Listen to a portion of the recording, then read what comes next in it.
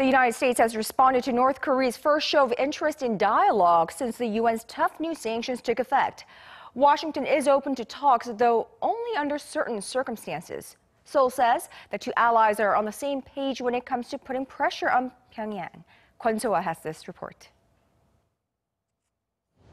The U.S. is open to talks with North Korea, according to several U.S. officials responding to Pyongyang's recent remarks suggesting it wants dialogue with Washington.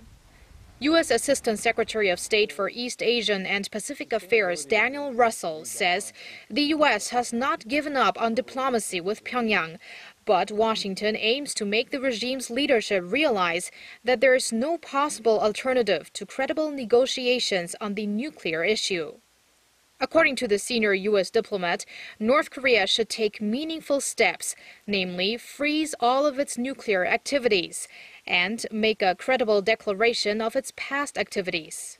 He also suggested Pyongyang follow Iran's path and allow inspections of its nuclear test sites by the International Atomic Energy Agency.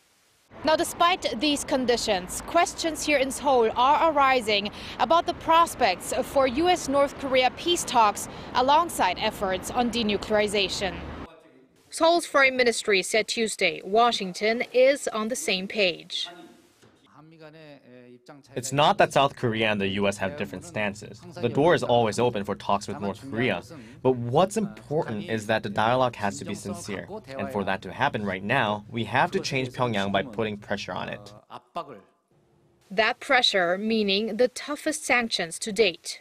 The ministry said through the actualization of banning North Korean ships from entering foreign ports, enforcement of cargo inspections, and expelling blacklisted North Korean individuals, the UN Security Council sanctions have been showing visible results in the first month since its adoption. Kwon Soa, Arirang News.